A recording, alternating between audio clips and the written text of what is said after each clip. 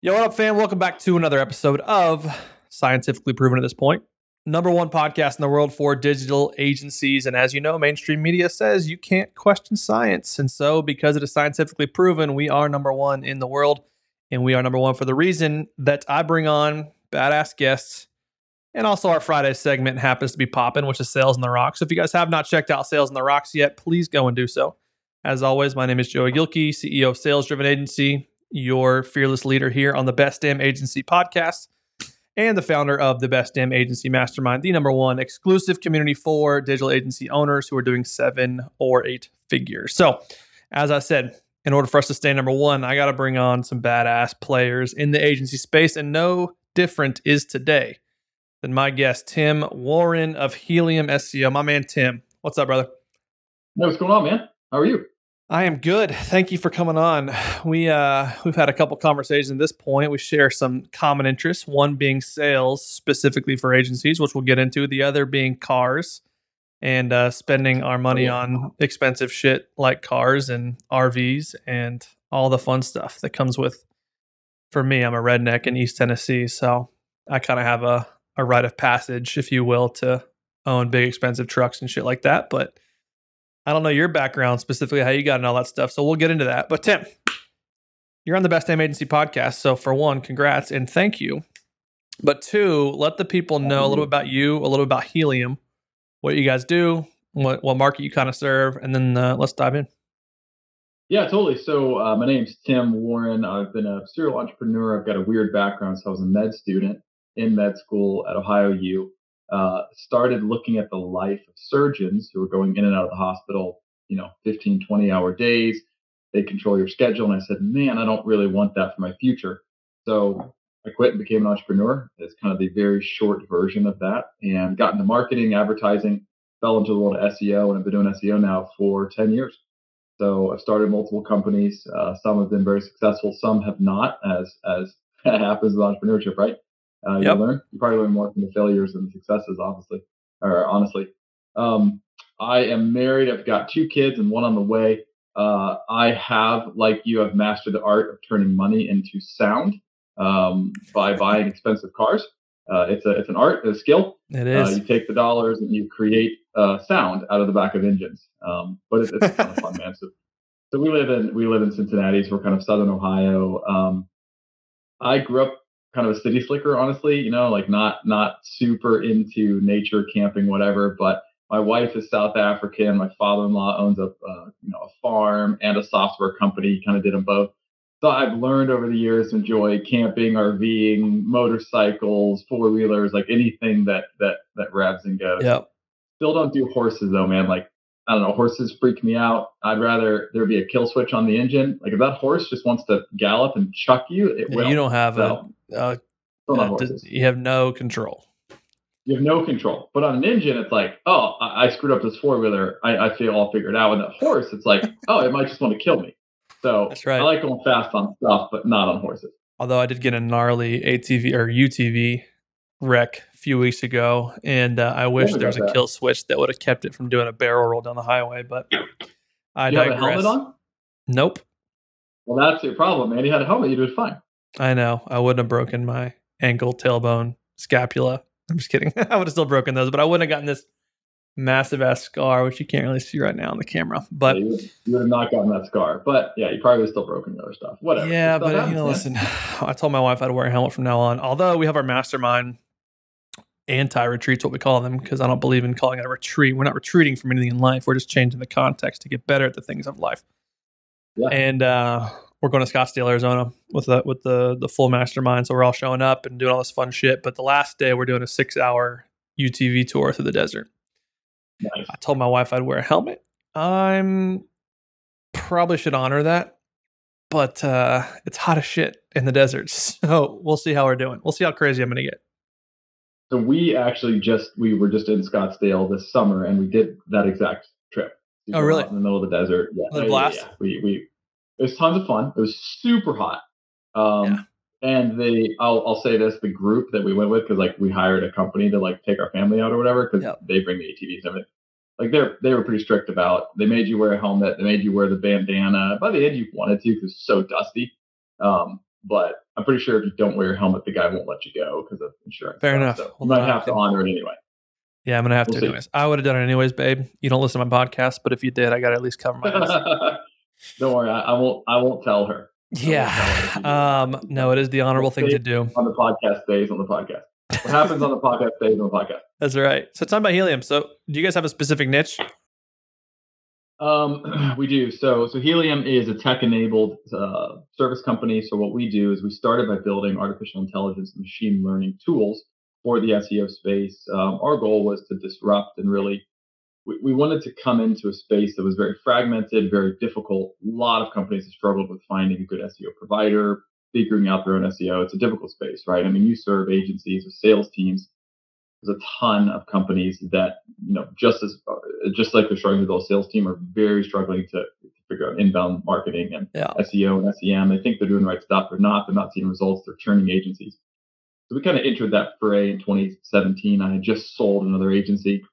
And our goal at Helium was always, number one, we wanted to be the best at what we did. So we've been always very, very niche. We're very focused, right? Pick a niche and get rich. So it's been SEO for mid-size and enterprise companies. We do paid search and we do CRO. So it's kind of that inbound marketing for mid-size and enterprise focused all around search, only search.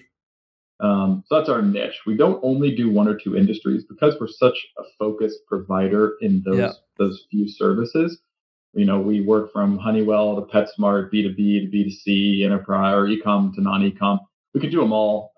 Although I would say the biggest companies tend to be B2B e-commerce or B2C e-commerce companies because they spend the most on digital marketing.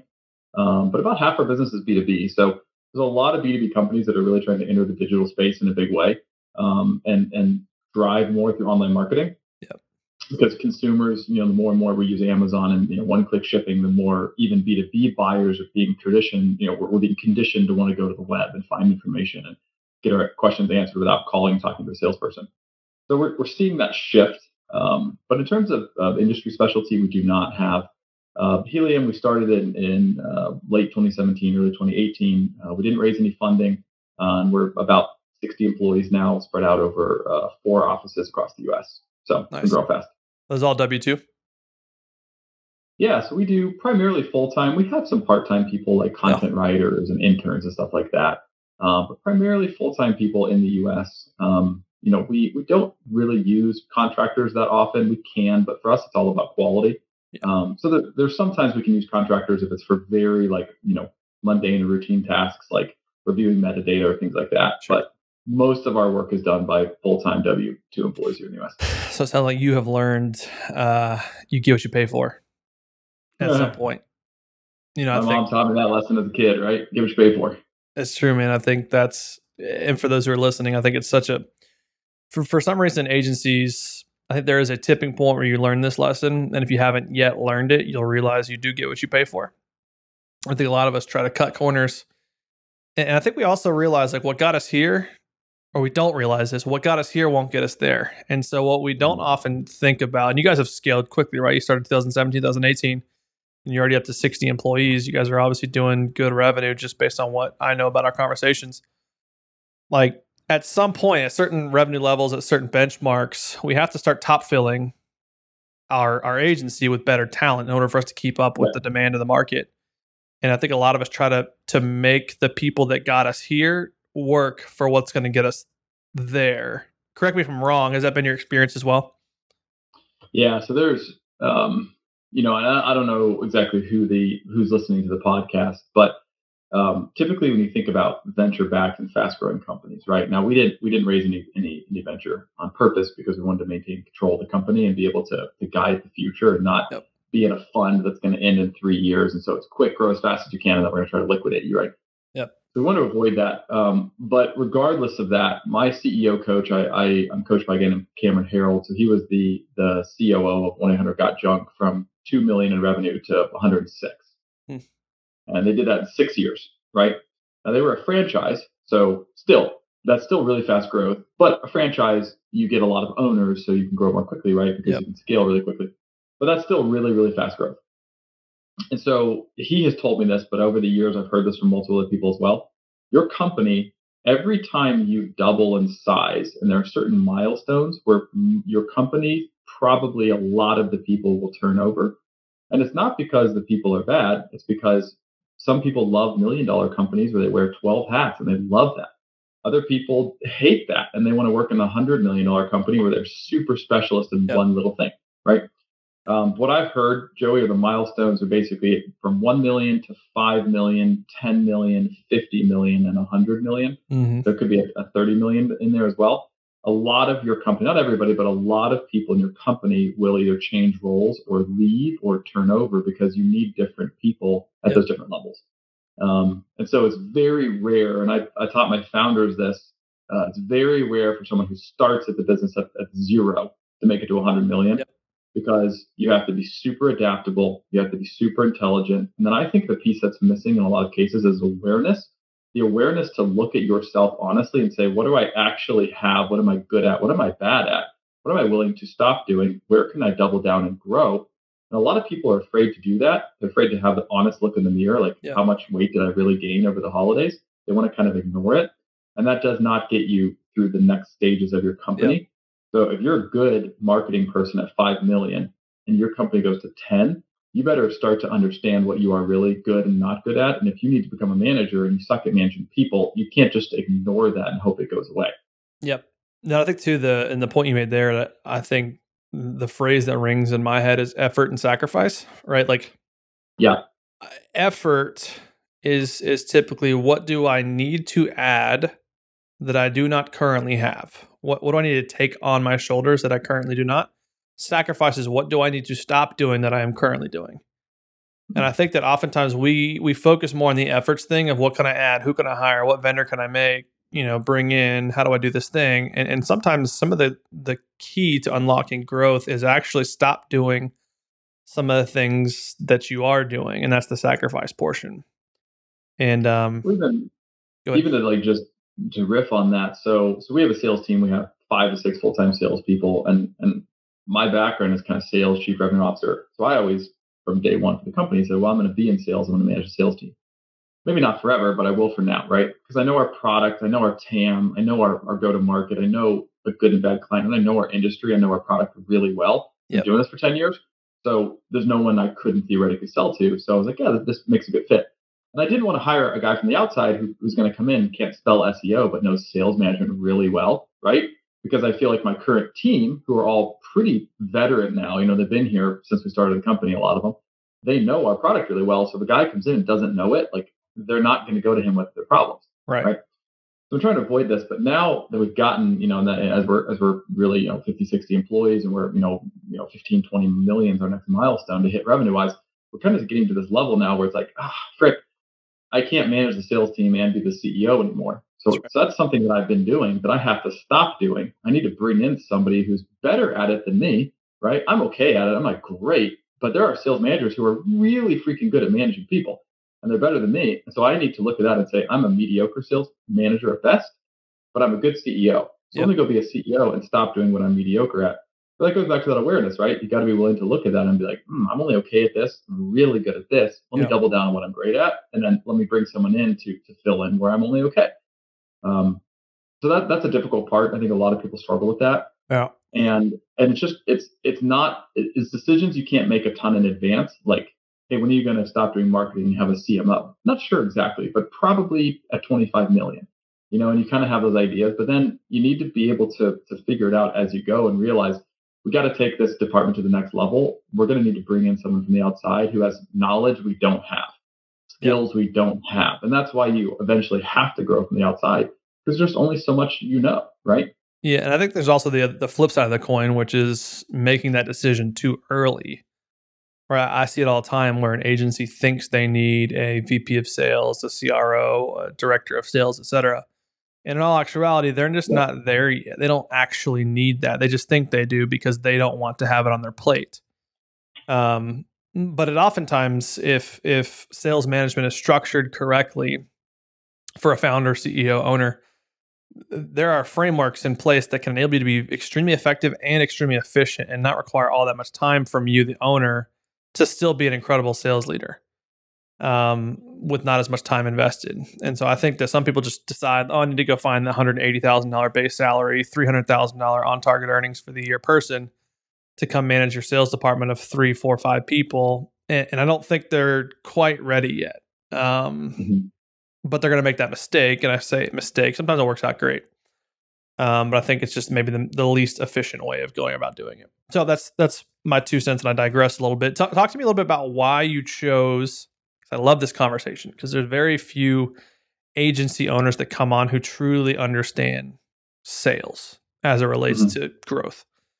They get it from a referrals and inbound perspective, right? Where it's like, hey, my network feeds this, and I have to sell them to get the deal done. But that's not sales we're talking about. We're talking about hardcore sales operation, process, people, enablement, technology, training, management, leadership, all the things that go into sales ops. And it's also including things like outbound sales, not just inbound or referral and things of that nature. So why'd you choose sales? Why'd you choose sales to scale to where you guys are heading to now, which is your next benchmark, 15, 20 million? Yeah, that's a good question. Okay, a couple things. So I grew up in large multi-billion-dollar marketing organizations, right? Lamar Outdoor Advertising, Yellow Book, these companies. I mean, when I worked at Yellow Book, man, I had 6,000 salespeople. They would just pound the pavement and sell. Yep. And what I saw in these big organizations, Lamar was 2 billion, Yellow Book was 6 or 10 billion, or no, maybe they were 2, 3 billion, somewhere in that ballpark. These are big marketing organizations that had sold a lot of deals on the back of a lot of salespeople making a lot of cold calls. Yep. Right. What I learned pretty early on is marketing won't sell itself. You cannot build the best mousetrap and people beat a door down, to get it. Right.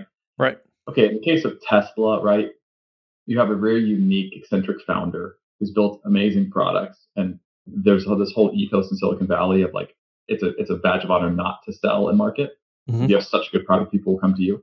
And I think in a few cases that can somewhat be there, but he even markets because he's super active on Twitter, and all the antics that he has is marketing essentially, right? That's right. It's kind of like Donald Trump, right? Love him or hate him, the guy got in front of people like crazy because all the stuff he was saying, he'd get on the news, people heard about him. It's marketing, good or bad. For most companies, 95% of the companies out there, you have to sell your product if you want to get in front of people. You're not going to have a brand that people have heard of. You're not going to have some product that's so amazing like a Tesla, or SpaceX that everyone's going to use it. Because the guy's like a literal genius, right? You're probably not going to have that in most cases. So you're going to have to go get your product in front of people. What I always saw, Joey, is you probably see this all the time. Agency owners who don't have sales teams, their agencies cap out at about $2 to $3 million a year, and they never get bigger. They never know why they don't get bigger, but it's because that's their own personal aura. They can no longer scale their own ability past that level because they're still managing and keeping their big clients happy. They're still selling the deals, and they have a mental block that says no one can sell this product as well as me. Yep. So they try to hire salespeople. What they do is they'll hire one director of biz dev.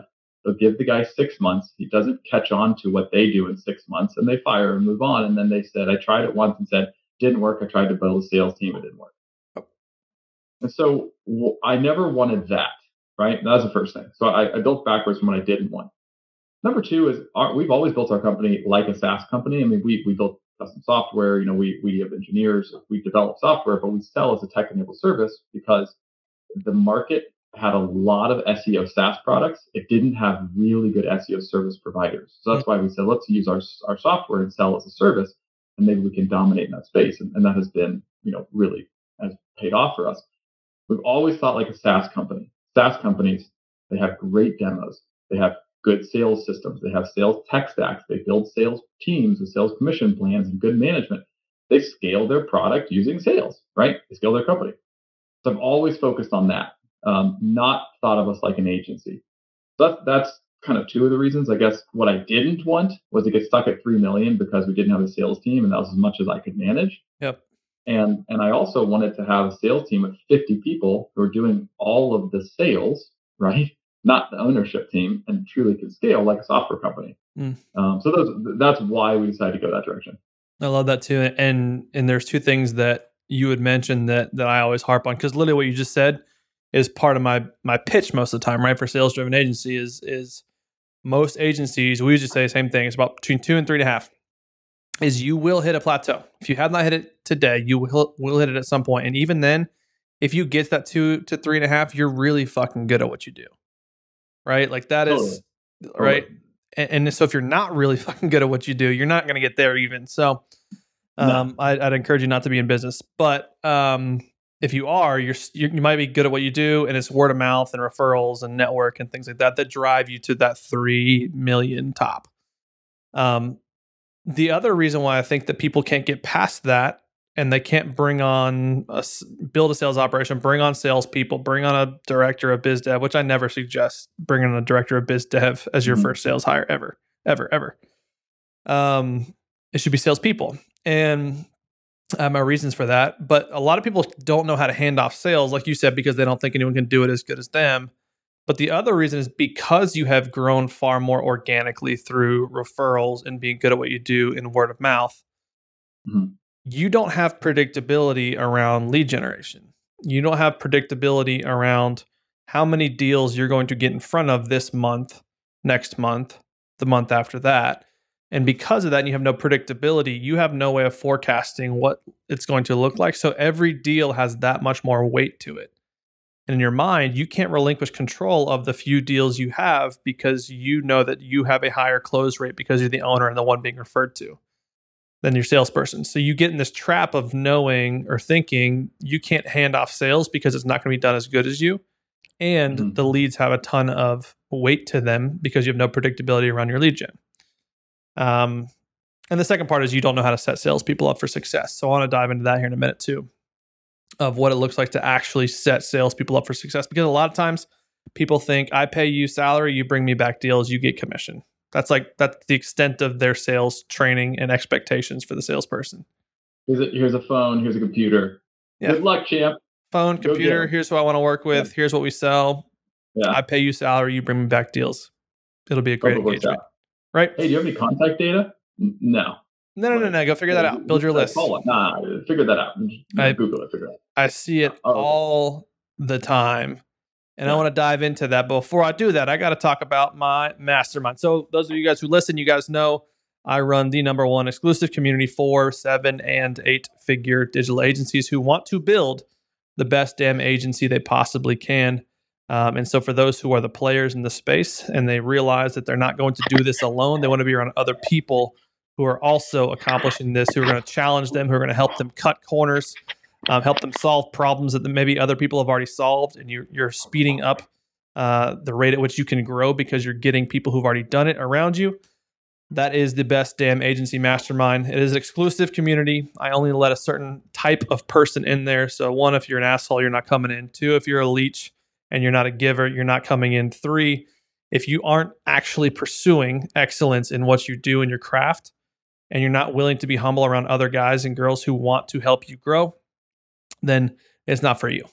We do have a gauntlet after the application process to get you through. But if it sounds like you, if you're doing 7 or 8 figures, you are a digital agency CEO and you want to be an actual CEO, not someone who's stuck in the weeds doing all these things, I want to encourage you to check out the Best Damn Agency Mastermind. The best way to do that is either email my mastermind director, JJ at salesdrivenagency.com, or go to www.bestdamnmastermind.com and go check it out. Apply there. You'll talk to JJ, then myself, then my counsel.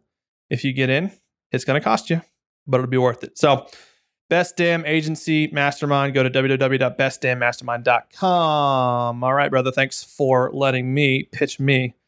So let's talk about the salespeople, setting them up for success. You said you've got a team, 5 or 6 full-time salespeople. There's a couple different components of how I think about a sales operation. You think very similar to me: process, people, enablement.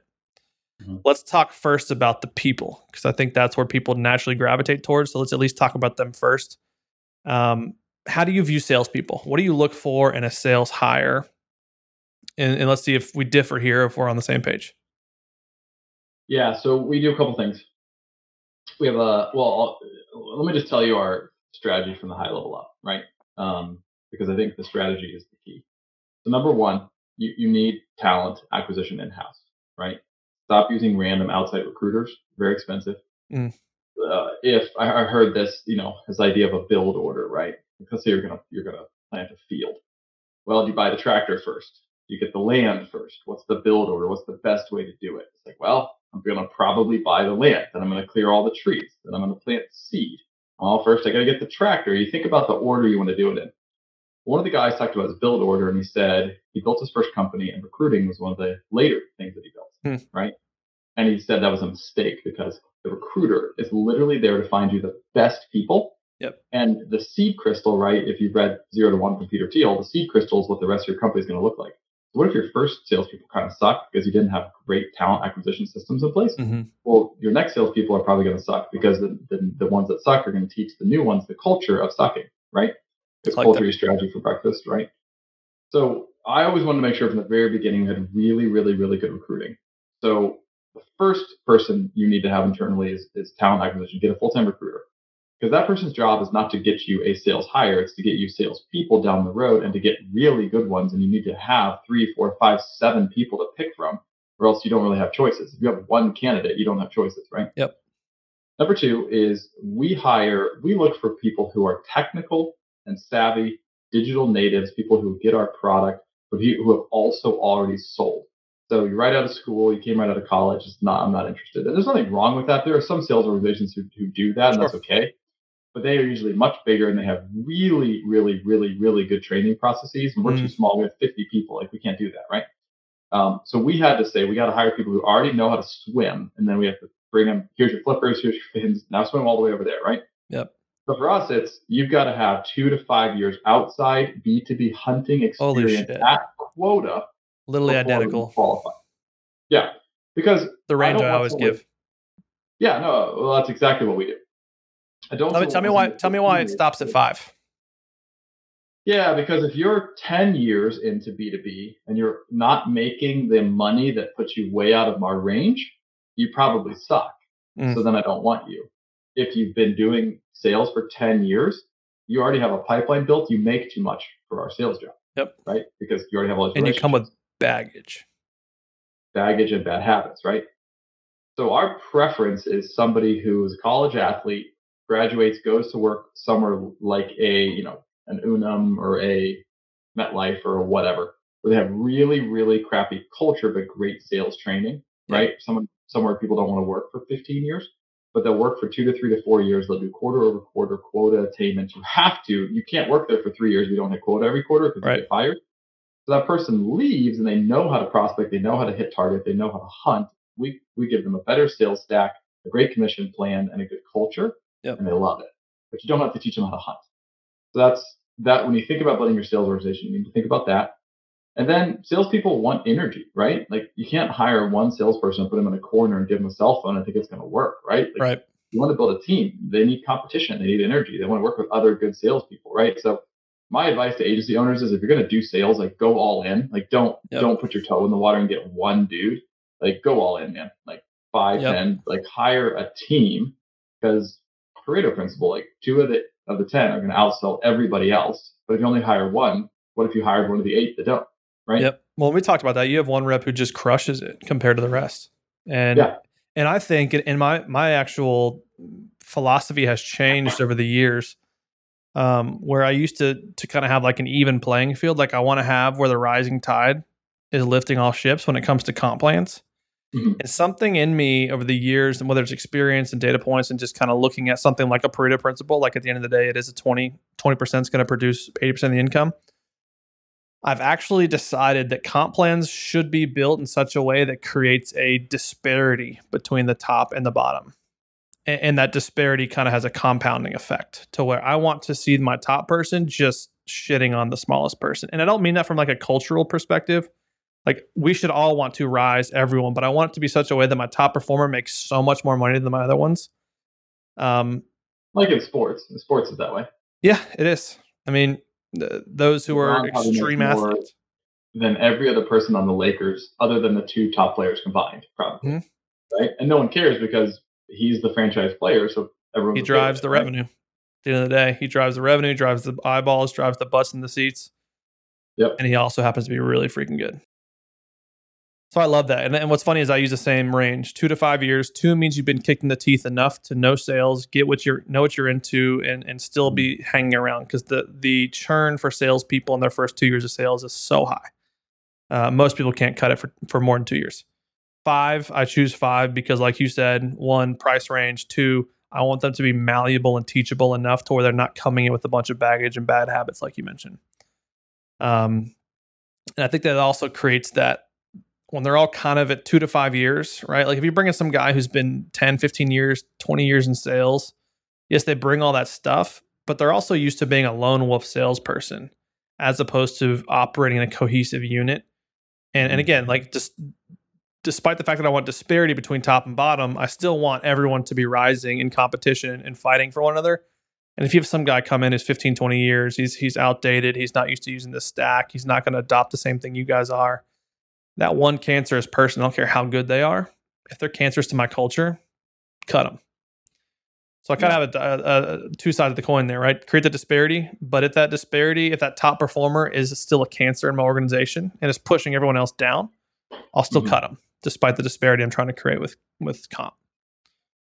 It's super interesting. And I think my methodology and philosophy has changed over the years. I'm not opposed to that. I mean, so for me, a couple things, and I always tell people about is like, I'm a salesperson, right? So I can rag on salespeople. Like, it's got to be simple, and it has to be able to be written on crayon on a napkin, and it makes sense, right? So if your commission plan is like 13 pages long and weighs, 12 pounds, your salespeople are not going to perform. They're not going to be that happy. You need to be able to sketch it on a napkin. This is how much you're going to make this year, and this is how you make money. Because salespeople, like, we're driven by the dopamine shot of, I want to make a big commission check now, right? Yep. So I want my reps. So the way we built our commission plan is super simple. When you go sell a deal, the minute they say yes, how much you're going to make. Yep. I want it to be super simple, right? Don't want them to have to go back and get a master's degree in advanced, engineering to figure out what they're going to make. Right. At the same time, I agree with you that there should be bonuses and caps. So what we have done is everyone gets the same plan, but there's all kinds of bonuses on top when you hit 500,000 in sales, 600, 700, 800 million. And so the guy who's hitting the million, 2 million, 3 million, he's making every bonus out there and all the recognition. He's loving it. And the person who's just squeaking by at 450 barely got anything, right? Yep. 100%. So that's kind of how we've done it. Because I have found, like, I guess one thing I'll throw out there is when it comes to top salespeople, there's money, and money's nice, but recognition is huge for them. Huge. And so, like, I think they want the $15,000 bonus check, but more than anything, getting that check in front of the rest of the team, or getting the trophy and recognition in the company-wide meeting with 60 people on Zoom, that to them is probably honestly more valuable than the money. That's why President's Club exists in these big corporations, right? I came from that world. You came, it sounds like, similar from that world.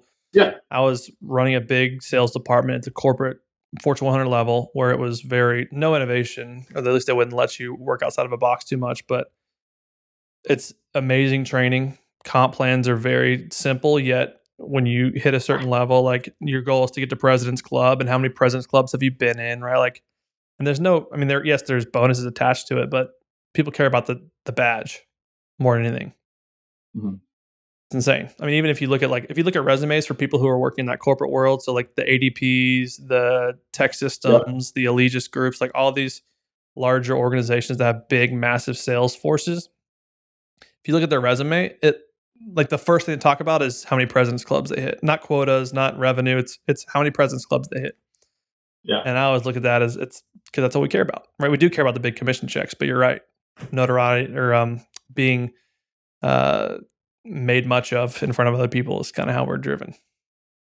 Yeah, there's one other thing I want to say to all of this, which is that if you think about like let's go back to the agency owner who is struggling to build a sales team, right? Like, let's talk about that, because I think there's a lot of those people, and I've gotten those phone calls that people say, like, Tim, how have you guys grown so fast? Right? We have a sales team, we're not growing that fast. Like, I'll tell you some companies that are growing fast, right? And they're like, no, you guys are growing really fast. How do we do it? I'm like, well, and you kind of walk them back. Do you have a sales team? No, I do the sales. Well, hire a sales team. Well, it's expensive. Well, yeah, it's expensive. Of course it's expensive. Like, so is the opportunity cost of not having one. Yeah, right. It's like, yes, you're gonna have to pay these people money. Yeah, salespeople aren't free. Like, they're they're probably the second most expensive people in your company next to executives, right? Yep. But do you want to grow or not? Do you have sales tech stacks? Do you have bonuses? Like, do you have all the stuff? But here's the first thing I tell everybody. So for me, my very first SEO company, I struggled to build a sales team because as a first time business owner, I could not get out of my way of I want it to be perfect, right? Mm. Like, man, I hire this guy, he sells like half as well as me. Like, why would I give him leads? I'll close at an 85, 90% close ratio. If I give this guy leads, he closes like a 40%. This is terrible for me, right? And so I couldn't get that out of my head. So I could never find good enough salespeople. Mm-hmm. And so we churned salespeople because I could never find ones who could sell as well as me, right? And I was always like a top sales performer everywhere I worked. I was really good at sales. And so I had this limiting belief. Well, after I sold my company and we had a good exit and the company had grown, but I never could scale sales well, even though I was a very good salesperson and I'd worked in some good sales teams. Somewhere along the way, I learned a crucial piece of advice, which is, look, you're trying to create duplication. You're not trying to replicate yourself. So if you're really good at sales, like the best person at sales, you're not going to find other people like you. You're probably rare, right? What you're trying to do is create people you get them as good as they can be. Yep. But like, let's say your sales reps could sell half as well as you. So two of them could sell as well as you. You can outsell two reps, maybe three, maybe four. You can't outsell 15 No. reps or 30 reps or 50 reps, right? And so what dawned on me was like, oh, if I hire three reps, like I could outsell three people. I can't outsell 30. In fact, I can't even come close to outselling 30. So the mindset shift had to be, it's not whether they can do it as well as me. It's, can more of them do this consistently more than me without me there? That's true duplication. Yeah. And you don't build wealth without duplication, and you don't build a big company without duplication.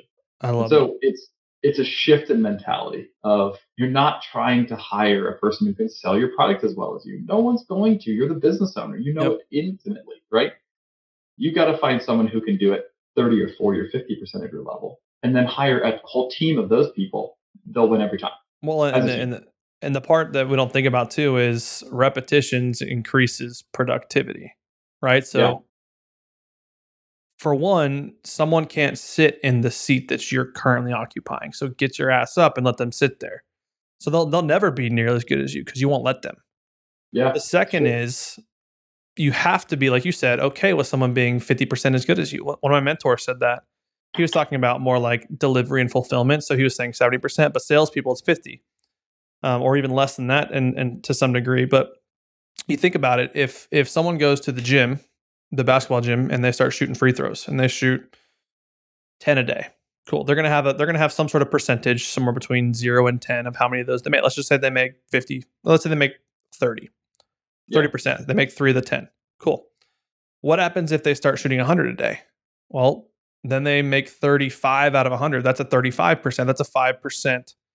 And that's almost a 25% lift in their production. And then they Mhm. start shooting 100 every day.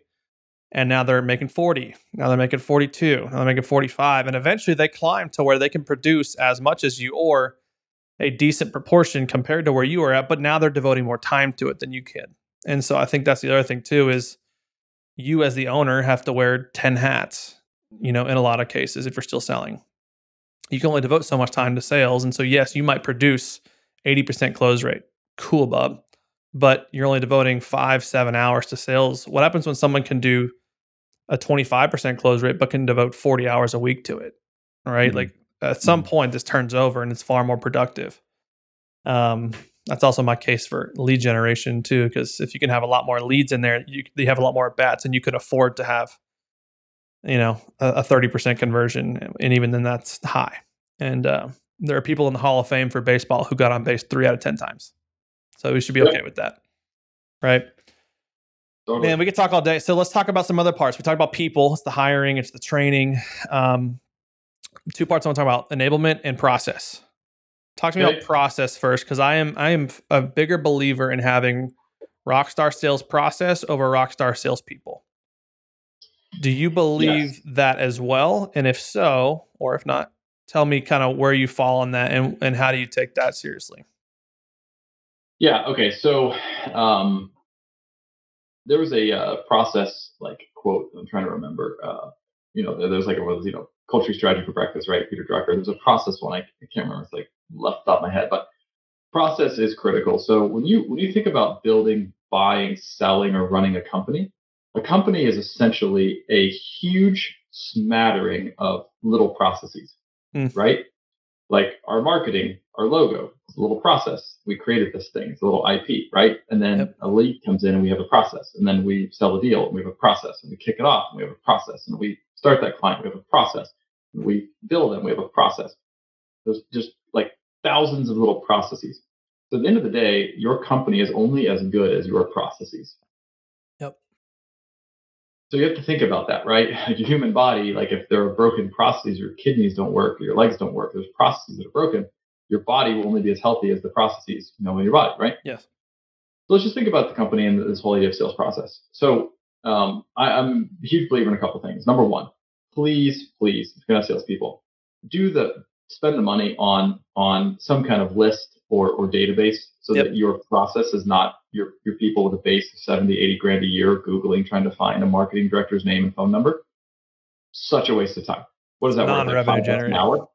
Like, yeah, you can have that done. You can offshore that and have it done for $6 an hour, not pay somebody $50 an hour to do that job. That's right. Right. So you got to think about that stuff. And it's like, well, I don't want to spend 20 grand on Zoom info. Dude, the 20 grand, like you can't think short term. Spend the 20 grand on Zoom info so you're not paying 3 salespeople 70 grand a year to do the same job. Right. So focus on RGA, right? Revenue generating activities.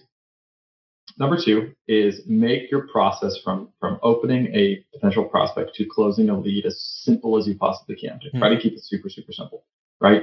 Who is our ideal customer portfolio, that persona? What do they look like? How old are they?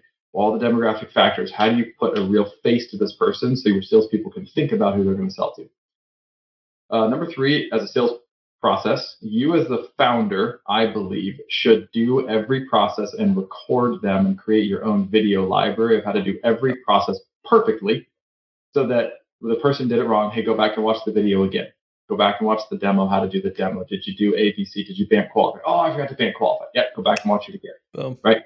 Like you got to do those pieces. So get the process right. And the process should be simple, right? Hey, it's your initial outreach, then it's a discovery call, then it's a proposal meeting, then I know you guys do first meeting and then commitment meeting, right? Yep. Love that. I think that's fantastic. We're probably going to borrow that and give you credit for it. But we do discovery call, proposal negotiation, close, right? Yep. But I think we can get that down to 2 meetings. But have that process be really simple. Also, one thing that I've realized as an entrepreneur, your job is to create systems and solve problems. Employees' jobs are to execute the systems that are created. So one area that got me into trouble in the past is coming to a salesperson and be like, hey, can you help us develop this system or process? Figure this out, right? Hey, Joey, I want to build a swimming pool. Here's a spoon. Figure it out. I'll be back in a week, right? Yeah. Then I come back and there's like a little hole dug. And, I come in, I find you on LinkedIn putting up your resume. I'm like, Joey, what's going on, man? Like, oh, I start digging. There's rocks. This is hard. I don't know. I'm scared. Right. I want to go work somewhere else. You're like, no, just keep digging. Come on. I get you all motivated again.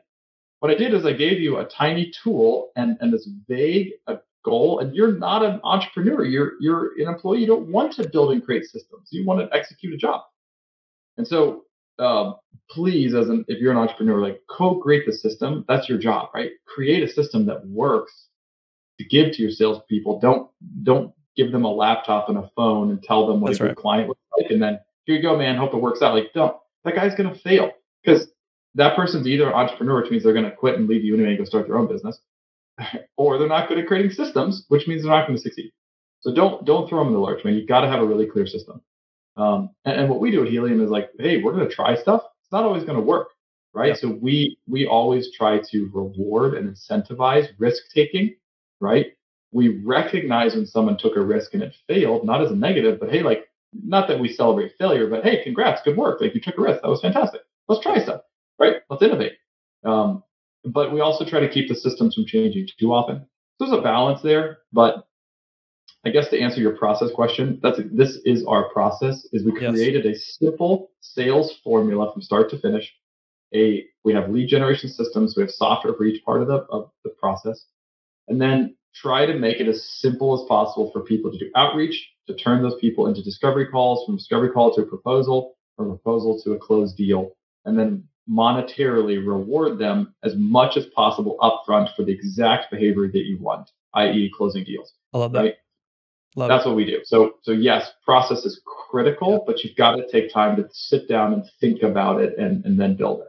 Yeah, we're so in alignment. It's scary. So one thing that I have always kind of communicated this, because some people say their best salesperson should become like their VP of sales or their sales leader, which is just usually a train wreck of a problem, because someone who sells Yeah. is not necessarily someone who could be the operator, the leader, trainer, manager, coach. But I think too, like, the driver doesn't build the car, right? Those are two different people, two different skill sets. And so, like you said, you should not expect your salespeople to be doing anything other than sales and revenue generation activities, right? And so I think that's where we fall short. And do you have specific ways that you document processes? Because, like, for us, it's as simple as throw Loom on, screen record what you're doing, talk out loud while you do it, send it to a technical writer that we have as a 1099 contractor that we found on Upwork years ago that we trialed. Send it to her. She documents it all, does the pointing, the pictures, the arrows, the step-by-step, do this, this, this, and this. Turns it into a process. We iterate it, make it simple, make it simple, make it simple. Boom, it's now a process, throw it into the knowledge base. Right? Like, that's how we do it. Do you guys have a specific process for developing process? Yeah. Process for developing the process to build the process. That's right. Yeah. I feel like it's an office episode. So the way we've done it is we created a Vimeo library, a paid Vimeo library, where Cool. you can save your own videos without any ads, and you can have like a login or whatever. So we created our own LMS, or learning management system, in Vimeo, and then Sweet. we had a founder go and record every step of the process. Now I had an unfair advantage in that I had built sales teams, and I knew how to sell products. So when we started Helium, like, I knew what the sales process should look like at the beginning. Which, to your point, don't start companies if you don't know how to do it well, right? I agree with that. Like, make sure you are better than the competition, because business is dog eat dog. Like, if you're not good, you won't survive, right? You have to be good. So I knew what that should look like. So it was literally from day one, here's how we're going to do a discovery call. Here's the tech we're going to use. Here's what it's going to look like. Here's how we get qualified. Now, proposal. Here's a proposal template. You do Control F. You find the name. You change the name from ABC company to the company you're going to work on. You change these 3 graphs. Done. The rest of it's built for you. Here's a quoting template. Put in this information. Done for you, right? So the whole proposal is custom, but it took you 25 minutes every time, right? Yep. So that's how we did it. So we kind of made it simple and easy in that form. Our process for creating process is everything. If you want to change process, has to be documented in writing and shared with the sales team. So typically what we'll do is every process. So we use Google Drive, and we're a paid Google shop. We use paid Google for everything. The enterprise version now, I think. So we have Google Drive set up as all of our folders and everything. So we have to have a sales folder with sales documentation, sales training, all the different folders, as well as Vimeo library. And then all of the documentation of commission plans, or the physical, like, spelled out documents of how to do everything is written down and put in there. So we don't use an offshore writer. That's a good idea, or someone on Upwork. It's not a bad idea. We're big enough now where we have an admin team, right? So you can do it internally. VA. We can do it internally. But honestly, when we started, we did it ourselves. Nice. We didn't outsource it. Not because I'm against outsourcing, but because I wanted to make sure those things were done really, really right. And so when you delegate right, it doesn't get done the same way you would do it. No. It's 50% or 70% or 80%. So I didn't want to take the time to get the delegated person up to my level. So I just did it myself. Sweet. But that's not it. You can use different processes there. For me, it was just. Yeah, no, I think it's awesome. I would think super similar. Well, man, we've been jamming for 50 minutes now. We're probably over your time. But before I get you out of here, I want to do the round of random and hit you up with 6 questions that we ask every guest. And I'm going to have you on again because I think we could talk all day, because I want to, I would have jumped into enablement and talked about tech stack and stuff like that, but we'll save that for another day so people can get excited about it. Because everyone loves the shiny objects of tech stacks. Oh, yeah. So let's jump into round of random. First question. If you could leave where you're at right now and you could teleport, and COVID is not an issue, everything is back to normal, no one's, hijacked an illness and made it political and made cities shut down, No, that's not a political stance. That's just facts at this point. You can teleport anywhere for an extended vacation. Yeah. Where are you going? Okay. Antarctica would be one option. Is one. We actually were going to take a trip to Antarctica, but then we found out my wife is pregnant and her due date is the week we would be in Antarctica. Oh gosh. So I was like, frick. Like, really wanted to do that. It's going to be Teleporting cool makes it trip. a little bit easier. Super easy. You can't fly when you're like in your third trimester. So it's like, how do we even get to the boat in Patagonia? So we're like, all right, we're going to sure. I'd say Antarctica, which is where we're going to go, or Necker Island. I want to go to Richard. Oh, cool. Branson's. Nice. Those would be two places I'd go. Love it. If you could have dinner with anyone in the world, living, dead, past, or present, who would it be and why? Warren Buffett. Love it. Why? He does. So we went to Wyoming this year. Like, we took a camper out there and we went for 2 weeks. On the way back, we stopped at Berkshire Hathaway in Omaha. And like, I've followed this guy for years, right? I think he's a great investor, a great business mind. I love his story. And the guy's like so unassuming, but so wealthy. Yep. It's crazy. He's a cool guy.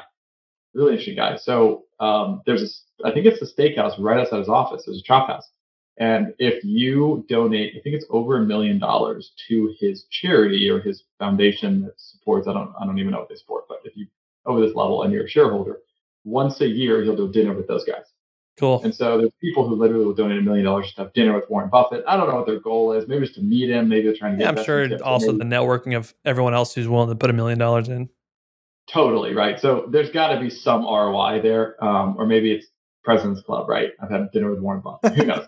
Yeah. But that just seems like such a small group of people who have done that. So I'd want to be in that room. I'm curious what those conversations are. Yeah, that's dope. Yeah, Warren Buffett's a common answer on here, as it should be. Interesting. As he should be. I mean, he's the OG, and I think his non-assuming presence is something special that we don't come across very often. All right, if you could build another business, can't be an agency, what would you build? I would build one thing I miss, or not miss, I would say, but one itch I have not been able to scratch is a B2C focused business. Mm-hmm. So I'm in B2B all day long, right? But there's a lot of stuff you can't do in B2B. A lot of advertising channels that don't work, a lot of social channels that don't work. They just don't produce because it's just not how people do B2B. And B2C can get really big with advertising and marketing, which I love. So if I had to scratch an itch right now, I would build an e-commerce focused B2C company that sold some really unique stuff. Nice. That's what I would do. Cool. Yeah. If you and I went to dinner, I'm paying. Where are we going? Oh man. Are you a foodie at all? Do you like food? I am. Yeah. I'm not one of those foodies where it's like, if it's not perfect, I won't eat it. Like, I'll eat anything. Of course not. But you enjoy good food. Oh, 100%. Probably like Chicago Chop House or Smith and Lewinsky, a really high-end steakhouse. I'm in Cincinnati, so there's a chain called Jeff Ruby's. Like, they've got 4 or 5 like really high-end steakhouses. Love it. Always, lobster bisque, amazing steak, and you're pretty inflamed for like a whole week afterwards. It's okay. But so worth it. Yeah, I'm going to Scottsdale next week with a mastermind, and I'll be there a couple days early. Yeah. And I mean with a multifamily syndicator that I've invested with. And he wants to take me to, it's called Nobu, which I guess is popular in like the New York and Las Vegas. Or I think there's a California one too, but some high-end steak restaurant. Pumped. Or steakhouse. Do it, man. That's fun. What are you irrationally passionate about outside of work? I love Korean video games. What? Really? Yeah. Name one. So, I couldn't name a single one, but. Oh, so I like for fun. I don't know how I got into this, but I'm a huge StarCraft fan, right? Okay. So I'm not all video games, but StarCraft 2. And I follow the Korean StarCraft scene. So I watch these guys play StarCraft 2. It's like there's just 2 English casters. Everything else is in Korean, so like they translate and everything. But these guys are ridiculously good at this game. It's all strategic. It's like real-time strategies. It's economy versus army. And they build, and these dudes are so good. Like, it's unbelievable how good they have become at this game. It's very entertaining to watch, but I am unusually passionate about Korean StarCraft. Like, once COVID stuff goes away, I'm totally going to go to Korea and like sit there and watch one live with my little sign. Like from Ohio. Totally going to do that. Plus, Never would I have want to go to guessed it. Seoul. That is the Never been most to unique Korea. answer. Most unique answer Yeah, I've gotten. I like it. All right, Korean video. where can people find out more about you, about Helium? Or can they connect? We'll link with Totally. it. We'll link to it below in the show notes. So you can Google Helium SEO. We'll pop up spot one. Feel free to reach out to me. I'm on LinkedIn. You can follow me on LinkedIn. I've got a pretty decent following there. If you want to send me an email, it's just tim@helium-seo.com. And you can go to our website. We've got all of our contact information on there if you want to reach out. And love to, I'll do one meeting with just about anybody. People want to start businesses. I love those conversations. People have an agency that want to help it grow. And companies that say, hey, man, we need better SEO. As well as agencies who say we have a crappy SEO partner, right? Like we're not getting the results we need. We like something better. That's who we'd love to talk to. Love it, man. Well, dude, thank you so much for coming on. This was so fun for me because we get to talk sales. I don't get to do this in depth that often. One day I'm going to convince you to join my mastermind because I just want you in there. Humbled, thankful. Thanks for giving us your time. Thanks for giving us your wisdom. I'm definitely going to have you on again. We'll chop it up and we'll go into the enablement stuff and maybe some other nerdy things we could talk about. Totally, man. I think a couple things. No, I'm happy to join, man. Thanks for inviting me. I love doing these things. Man. Speaking of, that's my favorite.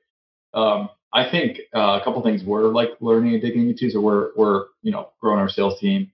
I think selling geographically focused versus in person. Now, as COVID stuff goes away, selling in person versus selling remotely, like in the world of Zoom. That's an interesting one because it's like, what's the new normal? What's the better? Yeah. Cold email also, as we've been digging into, we do a lot of cold emailing. Cold emailing is getting very, very crowded and competitive. Yeah. And Google is really, essentially Google is trying to kill cold emailing because they want people to buy ads. Yeah, we have our own tactics for getting past that for now, but Google will get smart like always. Right. So that's some interesting stuff. I'd love to talk through and get your take on that because that's something right now we're trying to plow through. Is all right, what's the future of that? Because I think we need to up our game on the cold email side. So those will all be interesting topics I'd love to chat through on a webinar. Yeah, let's do it because I think tactic dependence will kill a sales team. Just like salesperson dependence, if you have no process or framework for them to operate within, you just go hire a salesperson that happens to be good and you find a diamond in the rough. Yep. You're dependent on that salesperson. They leave you, you go to zero. Same thing with tactics. You get so honed in on one tactic to grow and it goes away. Boom, you lose it and you go back to zero. So, man, I love talking that game. Happy to do it. Tim, thank you, brother. Thank you for coming on. Man. Great to see you, man. Thanks. Likewise. And thank you guys for listening to the Best Damn Agency podcast. Please go subscribe, rate, do all the things that make me happy and warm inside. I don't pitch other people's shit on here because I want to keep it free for you guys to be valuable. All I ask in return is that you pay me with your attention. And I thank you for doing that. So give us ratings, subscribes. Go check us out on YouTube if you're not watching this here yet. We just kind of launched it, so we're still small on YouTube. Make me feel good with my numbers and vanity metrics. See you guys.